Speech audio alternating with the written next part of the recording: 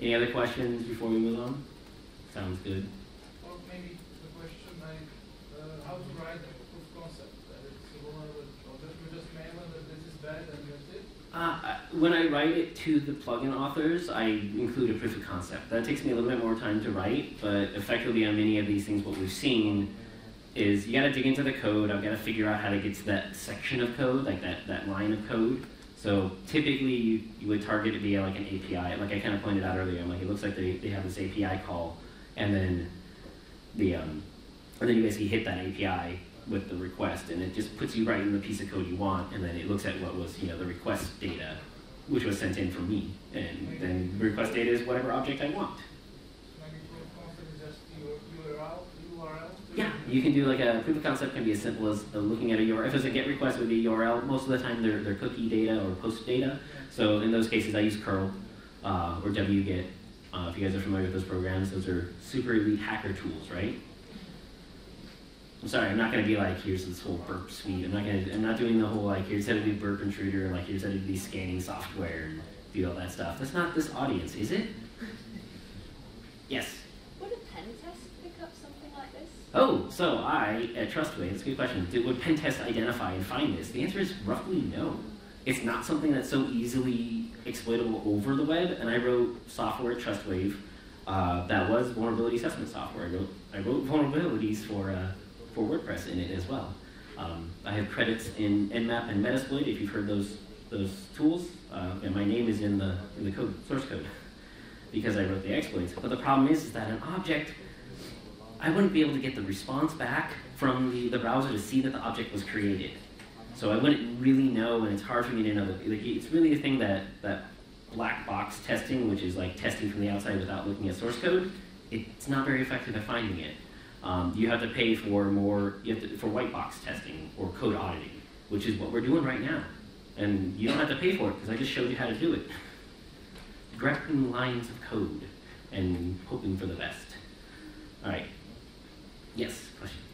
I was checking my writing code, and Yeah. it looks alright, no unserialized there. Do you want me to look for you? I can put it up on the big screen. Wait, what is new, right? Yeah, I'll double check for you. You say it's not there, and we'll give your plugin. And I'm surprised, and the question is, do I need anything else to make it safe? The plugin name is SpeedGuard. How to spell it? SpeedGuard. Oh, SpeedGuard. Is there a dash? No. Oh, it's not in the plugin repo, is it? It isn't plugin directly. Oh, well, it's not on mine. Sorry, I can't do. In WordPress.com. Yeah, is it? Well, I can download real. I'll download in the next example. But that was just for unserialized. There's many other vulnerabilities in the world. Cross-site scripting. This is every security person's first vulnerability. This is, I think everybody has heard of this, right? Yeah, this is probably the stuff you've heard of before, unlike unserialized.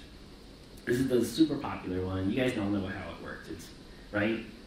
I want to say, y'all say it with me now, is don't trust user input. As the data comes in from the browser and you just output it in your HTML response, and now suddenly it's whatever the browser, quote unquote browser, said it was going to be.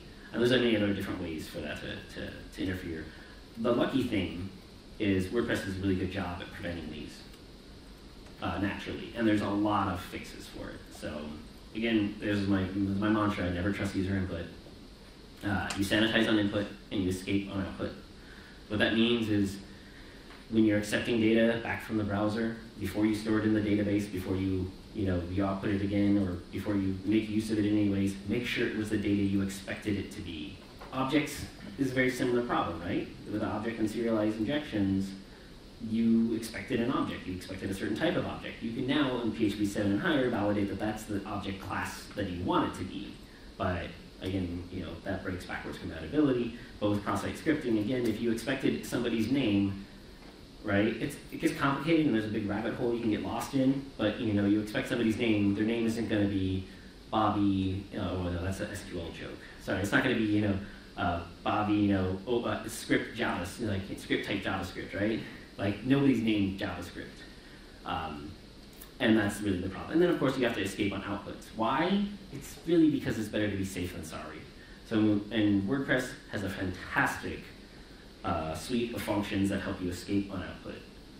This is all the sanitized, sanitizing and escaping sanitized email. So this is for output.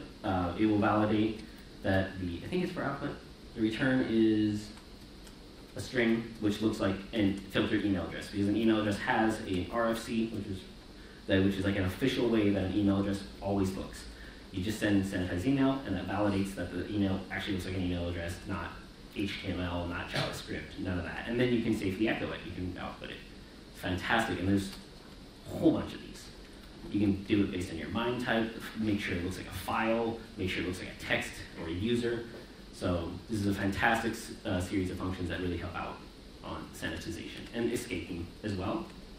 So you can escape HTML or JavaScript, which would be something that maybe you wanted it to be outputted, but you want it to look nice, as opposed to actually run JavaScript in the browser. Same deal, there's a big suite of it, and this is what the example, it shows you that the, escape HTML and outputs that nice, human readable format. But you all know what this is, right? Escaped characters, ampersands, less than, right there's less than, which is that. So it makes it so the browser can output it correctly, nicely. UK cookie consent. Let's talk about privacy. Everybody knows this. Cookie consent law came up, and unfortunately this was a great plugin that added the features that were needed, but it also added a feature that's not wanted, a vulnerability cross-site scripting attack. So here we go. Let's do some session. What do you guys see here? Where is the vulnerability? The page ID in the option value is not escaped? Yep, right there. I don't know actually what the answer is on these either, but that looks all right. It's echoing back page ID. There you go, you were right. And all they need to do is escape the attribute. That's it. And escape the HTML right here, the post title. That was probably the big one, was actually post title, same line. IDs are linked. Yeah, an ID is probably an ID, a number. But hopefully it was sanitized on input, or validated on input as being only a number, not, ID number, script, JavaScript. You alert one. Yes? Sure, I don't know where it is. It just exists on my laptop right now. Yeah, again, like I explained, all I did was I looked at, by the way, this is from WordPress Vuln database, WP-Scan vulnerability database. Good people, nice guy. And he's great to just email if you have vulnerabilities, you get it, and you get your name up on their website, and that's all you get. You don't really get paid money, you just get fame and glory. And this literally, you can go to the site, find the vulnerabilities, your own, and then from that site you can look in to see where the diffs were, which is, you look for the diffs like this, is what it is. And you'll be able to see what it is and how it works. So he's got one here. Actually, I don't even know where this vulnerability is. I think I see what it is, though.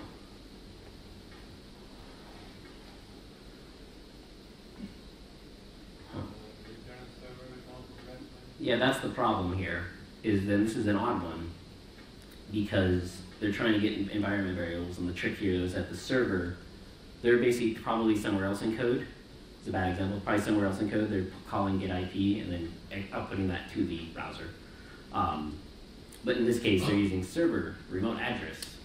I probably use this example because I wanted to point out that server variables are also not to be trusted, because that comes from, it can come from a proxy, but it can also sometimes come from host headers, which are just the extra HTTP data that's being sent along.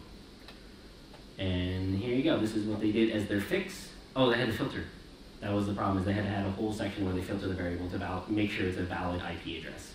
And this is filtering. This is because, again, remote adder probably could have been a host name, which doesn't look like an IP address and might look a little bit like, HTML.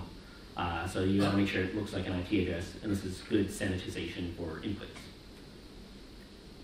All right, let's see this. BBPress. BBPress attachments. This one's probably more. This is probably a better example. Who's found it? I think I see it. It's not so obvious.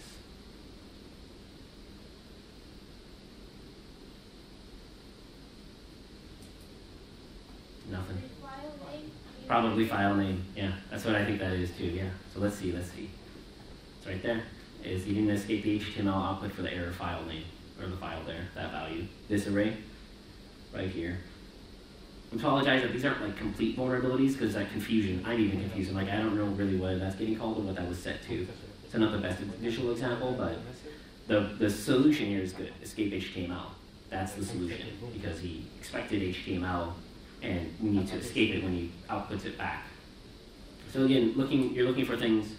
We're doing a quick workshop. I think we're going a little bit slow, so I'll go a little quicker on the workshops. We're looking for prints and echoes, and the input includes things like a post or get value. And I'll just try to do a live one. Actually, I'm going to download your plugin and see what's going on. Sorry, I'm going to quickly, I'm not online, I don't think.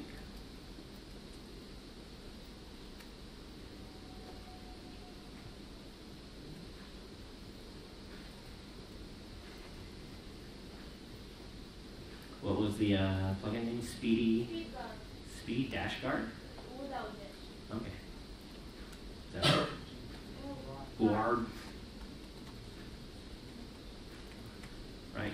Is that right? Well, I don't have internet, so almost. You can use MPS like file. Oh, No, it's okay. This is my phone.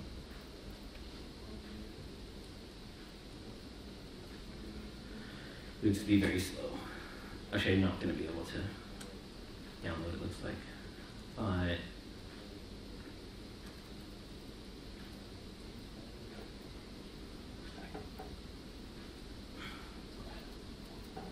none of these.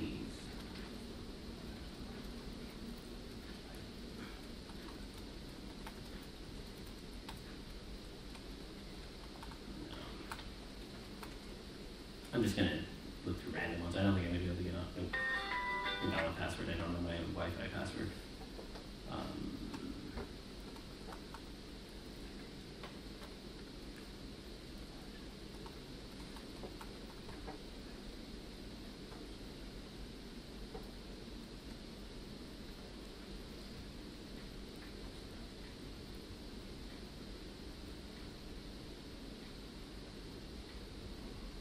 See if this works, finds anything. Oh, that's not good. A lot of people output it looks, they just echo directly. What's funny about this, so quick story and then I'll move on to the next one. So a lot of people obviously use echo and then use a value, capital, just a capital is not what I want. I want to say something that really looks like a poster get. That should work. Do you think the dollar sign is going to be a special character? and they're in shell too. So I might just be breaking my shell right now. Do you think that's just going to work? Oh, there we go. Okay, there we go, much better. There you go, that's not good. That one right there. Right? Let's see the problem with that. Probably going to be a problem. Now, there's a story with this where, am I still good in the time? We got like half an hour left. Yeah. There's a story where, who here has heard of DEF CON? Information Security Conference, happens once a year. Somebody, me being interested in security and WordPress, and I see this talk that they're going to give, and the talk was hacking all the WordPress plugins. So I'm like, all right, what do you got? Like, let's see what you did. The guy was looking for cross-site scripting, specifically cross-site scripting, and he saw what I just is scrolling across the screen right now. A lot of apparent cross-site scripting. Luckily, there's actually WordPress core does some basic sanitization on inputs. So actually most cross-site scripting, which any other code base, this would be a huge problem because this would be cross-site scripting everywhere.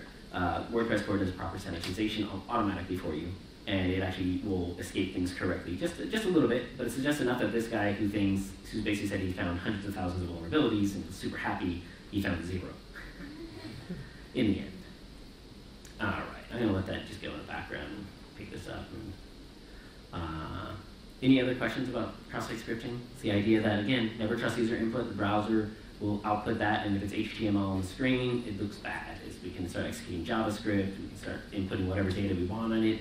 I found a vulnerability once in Cisco product, like their webpage, and it was very fun because I put up a animated GIF on their website. So that was my proof of concept, was a little cat GIF of like, you're vulnerable, now your site has cats on it.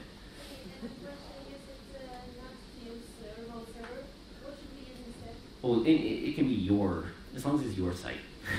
Don't test things on other people's sites like I do. Like I tested that with Cisco's actual website, but that was because that's the only code base it is. WordPress is open source. You can do it on, cross-site scripting is not very dangerous. It's not going to break a website, probably not going to break a website. It can do some interesting things if it's stored in the database, because then every time you visit the page, it'll keep popping up JavaScript, your validation. But yeah, do it on your own site, on a VM, do it on a test server. Serialized is a bit more dangerous, and SQL injection is definitely more dangerous. Do not try it. Don't test SQL injection up. It'll drop your database. It can drop your database. Whole thing. That's the joke. Is it Bobby Drop Tables? Who here knows the Bobby Drop Tables joke? XKCD. It's a good article, or it's a good comic. The joke is that the parents named their kid Bobby Drop Tables, and they put a little escaped SQL statement in there, which is SQL injection. So the school, when they send him to school and they put their son's name in the database, it dropped the whole school database. Yeah. Because, remember what I said? Never trust user input. SQL, you can do, so the correction, so SQL injection basically is what I just explained, the very similar to cross-site scripting. But instead of outputting to the browser, it's your SQL query starts getting, has a little end to the query, so your query starts as like select star from table, and then where, then the conditional, and that's the data you got from the browser, maybe it's a user ID, right? User ID equals blah. And that was the get request ID, get ID value. And you expected it to be a number.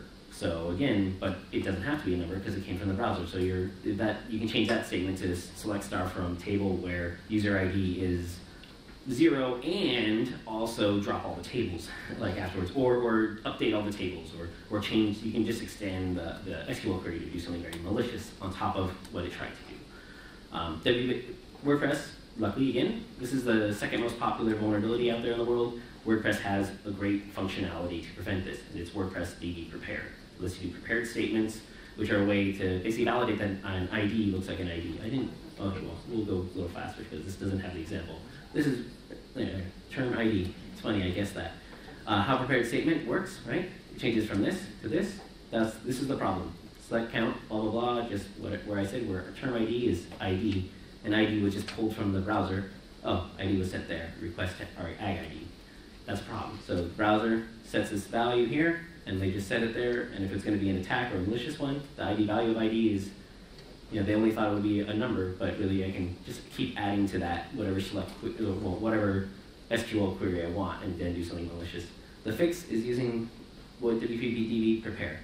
Prepared statement works a lot like sprintf if you guys are C coders or C++ coders. Same thing. You set the type right here. We're doing this little, what is that called, %, and saying that's a digit. I'm expecting this to be a digit. And then you pass in the argument of what you want to put in place of that. I don't know what that placeholder is. But yeah, basically, it says it's going to be a digit, here's an ID. And if it's not a digit, it makes it a digit, or it makes it safe at least. And the SQL query won't work, but at least it won't start executing extra commands directly to the database server. You can also use escape, or in this case, they tried to use escape SQL. And unfortunately, that's not what you want to do. It escapes it, but it doesn't validate what it is. So the fix here on this piece of code was to do an int val, which literally just forces it, much like what that prepared statement does. It forces whatever it is to be integer value. It doesn't allow it to be a string or any other unexpected data. So who here sees the problem?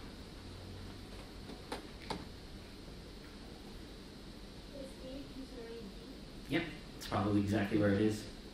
They also didn't use a prepared statement. So, this is my word of warning one. This is what happens to your plugins when you don't patch your code. Well, it's great that the plugin security team or the plugin team will do this, but it also means that many plugins who have been abandoned or lost to time and atrophy, and maybe you've moved on. If the plugin team gets a report of a vulnerability and you're not responsive or reporting back on it, they just shut it down. So the plugin is now gone. Yes? In this case, can somebody else take over and update the plugin? Yeah, you can put, if, yes, the adopt me tag. You can talk, if you have an old plugin and you're like, I really don't want to update it anymore, put it up for adoption. Let somebody else take control, figure out. But if you're not the plugin developer, if you just want to take over You can be maintenance. the one to adopt it, right? You contact plugin developer asking to adopt if he doesn't answer. You contact The plugin team. They'll help you out. plugin team and say, I want to adopt it. And that's Yeah. it. Yeah. What happens if, I mean, if a plugin doesn't really need any update? I mean, If you just want to take over the plugin. no. It's just there is nothing to say. Like for example, there is a plugin that converts. If you type the title in Cyrillic, it converts the URL. Yeah. It converts the URL into Latin characters instead of Cyrillic. It hasn't been updated in like, I don't know, 2 years maybe. I'm going to talk about that. There's a very, I mean, I don't work with the plugin team, so I'm just on my own. I get along better on my own. I know what you're, so it's basically the concern is like, what if the plugin's not working right, or anything like that? Really the answer, I think what their answer is going to be from the plugin team, and I'm not speaking for them, but I think it is basically, why don't you write your own plugin that does that right? You should be able to, all of the plugins should be open sourced, so you can branch off of it and say, well, I'm doing this because the other guy wasn't updating. And if the plugin team doesn't want duplicate plugins, which I think they don't, that's not a nice thing to do, but that's when you also talk to them and say, you know what, like, this person's not communicating, this plugin author, like I want to fix a thing in it and I want to make it, and then you can probably work with the plugin team to get you access to that plugin. And I'm going to get into why that's kind of a problem. But I'm kind of short on time, so securing the endpoints, and by endpoints I mean like the REST API and AJAX API. You need to always remember to call this current user can. That validates the permissions, or I think WordPress has a different word for it, which the talk for that is happening right now. Sorry. That basically validates that the action that's happening, the user who's logged in can actually do that action. So let's say you made a REST API endpoint to say, actually, I probably have examples. Yeah, all you do is make sure you call current user can. You can also use the nonces, and there's a great resource for that, which is all the plugin security team. Oh, my tab got suspended, and I don't have internet now. Anyways, this plugin handbook, and I have a link in the last slide to this. I have the URL for it. This is super valuable for plugin authors. You can look to see how it works, and they talk about exactly how you can secure input, secure output, do data validation. I could have basically just read those slides, and it would have been very good for everybody. But I wanted to show people all vulnerabilities. But anyways, the REST API endpoint, let's say you have a callback function here, and the first thing you need to do always is say current user can. Can this user do this? Can this user edit other posts? Or for AJAX, you have no priv and priv actions, where priv will validate that the person is logged in, but it only validates that they're logged in, not do they have the permission. So you still need to validate by saying current user can, and that's one function call, and then will secure your endpoint. Because imagine you had an endpoint that you wanted to be able to update blog posts real quick. So create a quick REST API endpoint that you can ping it, and then you can update the blog post with, I don't know, maybe a timestamp or some trivial thing. And you thought, oh, well, how trivial. But the problem couldn't come in where now if you forgot to run current user can, your endpoint now lets anybody do that thing. This is also how the POCs start. This is the section where I could actually get into writing POCs, because then that's how I can get into pieces of code, like a certain section of code, to have it execute the serialized or the HTML outputs. And don't secure your endpoints the Tim Thumb way. Who remembers Tim Thumb?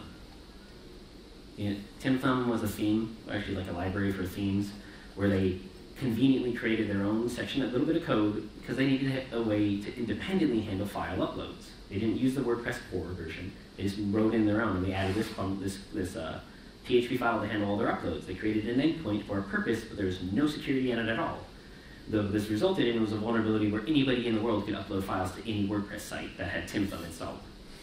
So who sees the problem with that?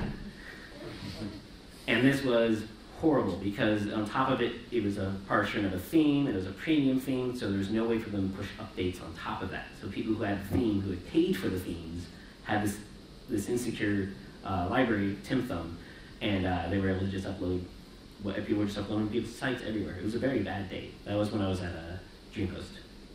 Here's an example here, current user can, that literally all you need to do is add the current user can. That's all. Same thing, current user can, if not current user can edit posts, return false, which basically says if they can't edit the post, just exit the code. And this is the important thing too. Remember too to exit your code when you've encountered a negative thing. This was a fix as well for an endpoint. They forgot to return false would have been here too. Die kills the PHP process entirely. But the problem here was obviously they did all this checking, but the problem was is that if you could not verify your nonce or they were using nonces for validation here, but they couldn't verify the nonce. It echoed this error, but they never stopped the code, so the code would keep running. So that doesn't work right, because now you can just keep running whatever code. When you print an error, make sure you exit code, return or die or end it. I don't really have a lot of time for securing endpoints like workshop here, but I think hopefully you will get that idea. It's a really basic idea, is that because it's a harder one to do because I can't say what to look for. You have to be familiar with your plugin and understand what endpoints, what API and AJAX calls you created, and then make sure you're doing them clean. So if there's an error, you make sure you escape or end, or close the code. And if there's a validation for the user, a user can actually take that action if it is a privileged action. And you guys, we can continue asking questions. I got some more stuff, I think. Okay, I'm gonna talk about plugin abuses. This is the time that I was like, if you guys want to keep looking at, I think I've only got 15 minutes left though. Is that right? 15 minutes or so? Yeah. Yeah, all right. So if you guys want to keep looking at it, looking at the code base, I'm going to talk about plugin author ownership, because that's an important one. Also, when you include third-party libraries in your code, you are responsible for the third-party libraries too. A lot of people will forget, this is kind of what happened with TimThumb. The TimThumb wasn't the theme name, that was a library they included in a bunch of themes. It's a bunch of random themes, and the library never got updated. And it just got aged and archaic, and then there was a vulnerability in the library, and nobody ever updated that. And the vulnerability was the unauthenticated upload, and then there was no maintenance on a section of code, which you think, and if you include the library, it's not your responsibility, right? Somebody else updates that code. But you need to update the updates in your code too. So, and especially JavaScript libraries, don't think that JavaScript libraries are immune to vulnerabilities. They also have tons.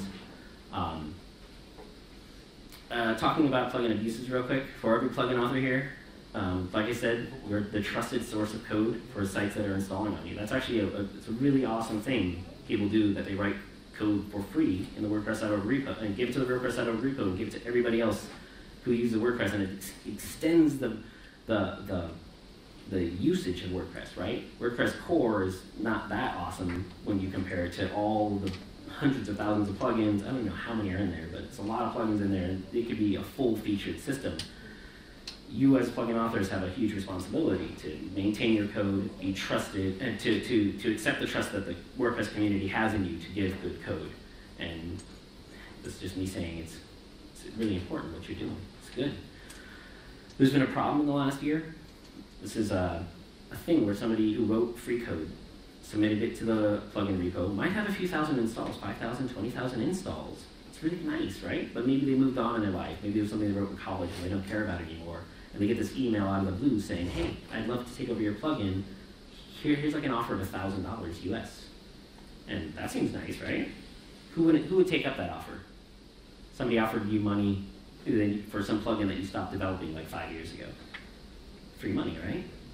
This has been a problem though. This is a scam. They offer a few hundred US, maybe 1,000 plus US, and they take over your plugin and they push out an update, and that update is a backdoor. Yeah. Everyone who has this plugin installed? Yes. Yeah, everybody who has a plugin installed now gets an auto update, which includes a backdoor. It's the easiest way. It's expensive, but easiest way to infect a bunch of sites. It's definitely been a thing, so you as plugin authors, I please request that when you get that weird random email for somebody to buy your plugin, don't think it's just a free ride. And it's not free lunch. It's a bit of a problem.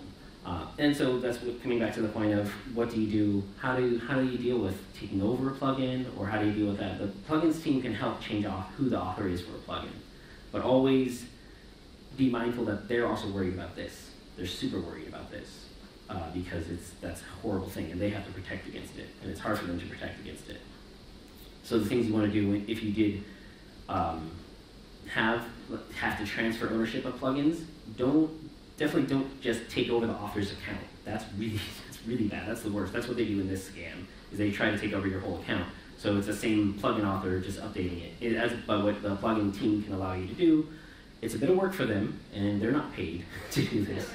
So don't like go there all the time. But they can change authors, and you can get somebody else to take over the thing. And the way in this case, if you had an old plugin, like you mentioned, you can adopt plugins. So if you want to take over a plugin, if it has a little .me tag, that means it's open for somebody to take it over and be good. And the same thing in reverse. If you're not using the plugin, you don't want to update it anymore, and maybe you want to see if somebody's interested in it, you can add that tag to the plugin page, and people will know that they can take over and work on it from there. But again, it's a trusted position you are in because you are able to push code to sites all over the world. Now, the code you write can be on any site in the world that runs WordPress. So it's, again, be respectful of that, trust. Handling security reports. Again, it's a lot of trust. You're the steward for your code. You're the person who should be doing the best thing possible. And you've done all the work as a plugin author to write good code, but getting a security report can be kind of scary. And some people take offense when I've written them about security vulnerabilities, because tone doesn't work over email. And they assume the worst tone when I say, hey, I found this vulnerability in your plugin. To me, I'm very happy. It's all love. I'm like, I found this vulnerability in your plugin. Check out how it works. Here I'm doing uploads now. And I've got responses of like, who are you? Why are you telling me this? Because they think what I said was, hey, found a vulnerability in your plugin. This is how it works. Here's all the problems in your code. They think that's what I'm saying. The reality is I'm a happy guy. And I'm like, everything is fine. It just, here's the patch. And some people argue with me what the best patch is, and I'm like, I don't care, but that's just weird you're doing it that way. And like, but it's your code. You've done all the work. Treat a security vulnerability report as in free work. Treat it just like a pull request. But I also, as a security vulnerability researcher, I can't do a pull request that includes a vulnerability in it, because that also looks really bad, because maybe you won't see the pull request. I'm like, I fixed this terrible vulnerability in your code. Here's the example, which also shows anybody who wanted to be malicious exactly what to attack. It's exactly what I showed here. It shows you the diff to say this is the problem. So normally they have to come in over email. So make sure you have a contact address. If you're a plugin author, have some sort of way to contact you. You can contact via the support forums, but that's public, so that's also weird. Again, it's not good for me to point out, or a security person to point out a vulnerability publicly. So we try to keep it nice under wraps and just discuss it and say, here's what I found, here's how to fix it. And again, what is my mantra? What is the mantra of security? Yeah, perfect. It's all you needed to take away from this, and that's all I've been saying for the last hour and a half. Sanitize, escape, validate permissions. Be mindful that you are the person responsible for code, and this code can be on your plugin might end up on, I don't know, some major website. I think the U.S. president uses WordPress, right? I know Obama did, right? The White House, yes, they use your code might end up on the White House. So be mindful of that respect that you get. This is my recommended readings, and we're pretty much wrapping up. I think I did decent on the time. You guys got 5 minutes, and I'll just hang out and chat, and you guys can look at code. The one I highly recommend is these are just nice reading. This is the Building Secure Software, is the book that I read when I was 16 years old. And it is all about preventing exploits in C and socket layer stuff. And guess where I got my mantra from? This book, the entire thing I read when I was 16 years old, I read this whole thing. I'm gonna figure out how those vulnerabilities work. And then in the end, I'm like, oh, it's just user inputs. Don't trust user inputs. Never trust user inputs. And that's the whole book. I just wasted their money because nobody's gonna buy the book, because that's all I have to do is. Tangled Web is a great source. And No Search Press makes a lot of great how-to books for stuff. Tangled Web is a great one that is a web app. Well, it's not really a web app, but he's a security researcher, and he just did a great list about how he finds vulnerabilities, his interactions with companies like Microsoft and stuff. It's kind of more of a autobiography. But right here, the Plugin Developer Handbook is a great resource. That is what I have up right here. Read this as well. Understand nonces and security inputs and outputs, and validation and user capabilities. That is going to make your plugin 1,000 times more secure if there was and the OWASP is a great thing. There's WP Bowling DB is where I got all these vulnerabilities. So you guys can if you had fun, a little bit of fun, or wanted to find your own vulnerabilities, use WP VulnDB. You'll see how all the vulnerabilities work, well, all the vulnerabilities that get reported. And now I also have to ask, did anybody actually find any vulnerabilities? We found some close ones, didn't we? So I have to find the VC, right? The unserialized vulnerability, I found it like right off the bat. It wasn't. Yeah, it was Savi, WP migrate. So we have to go find those guys and show them in person that I'm only full of love when I point out this line of code. Any other questions from anybody? Yes? Yeah, I just wanted to point out one thing, because there's this really nice tool, PHP code sniffer, and you can actually install the WordPress standards with it. Nice. And, actually, it checks for all these vulnerabilities. Yes. So that is PHP code sniffer. Another utility would be, is that paid or is free? It's free. It's free. That's awesome. And the WordPress standards are free as well. And for example, if you collaborate with WordPress VIP with a hosting platform and stuff, they would actually. They can do audits for you. Yeah. There's another product out. It's called RIPS, R-I-P-S. RIPS Tech makes it. That's the one I knew of. Unfortunately, I didn't want to recommend it because it's paid. So I didn't want to be like, hey guys, buy this product. Like, I'm not here, trying to. RIPS, R-I-P-S.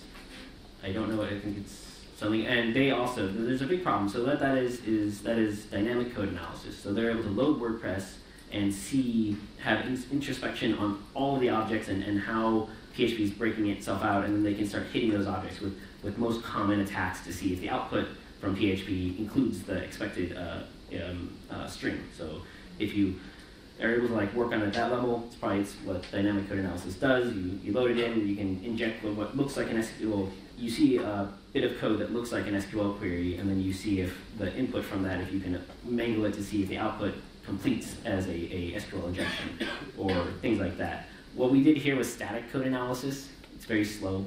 It's hit and miss sometimes. But yeah, using PHP sniffer, PHP code sniffer. I'm just going to put that up big. Good banner. Yes. PHP code.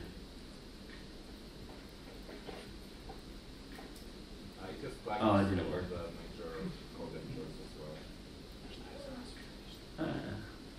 And then, yeah, RIPS Tech, and you said the other one? No, this doesn't work. But PHP code sniffer, RIPS.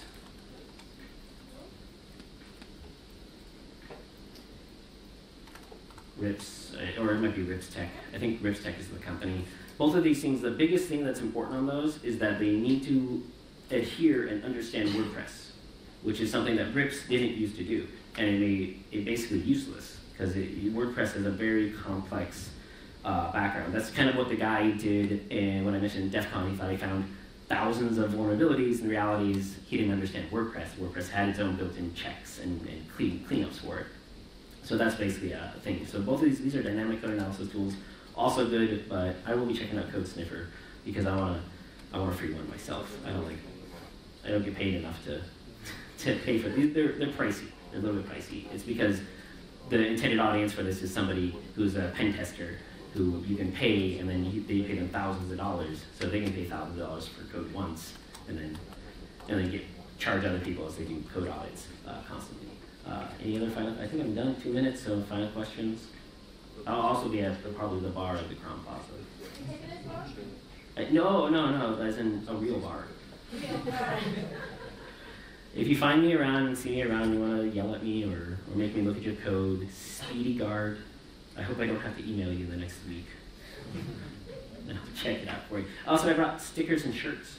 Unfortunately, the shirts are only small. Who wants a small size shirt? Hey, I'm not going to throw. But stickers if anybody wants, and as long as I got my USB things back. Can I have my USB things?